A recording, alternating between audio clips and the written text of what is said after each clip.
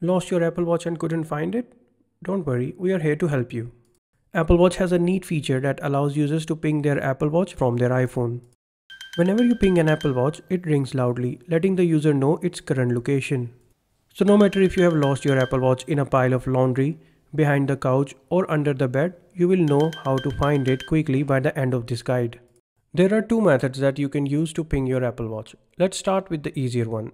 Access the control center screen and tap on the plus button from the top left corner and tap on add a control. Next, search for ping my watch and add this control to your device's control center. Now drag and drop it at the spot you want to keep it. That's it. Now tap on it to ping your Apple Watch.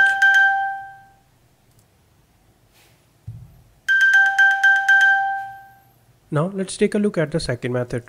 On your iPhone, launch the Find My app.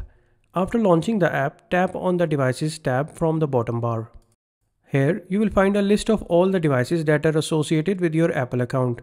Find and tap on your Apple Watch. On the Find My menu for Apple Watch, you can perform various actions. This includes playing a sound on the Apple Watch. To ping your Apple Watch, tap on the Play Sound option.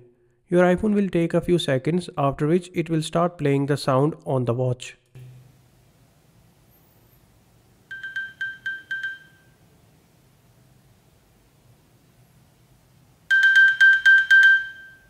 After you have found your watch, you can tap on the Dismiss button in order to stop the sound.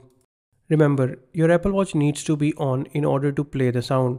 If your Apple Watch is turned off or if it is out of power, then you will not be able to play a sound on it.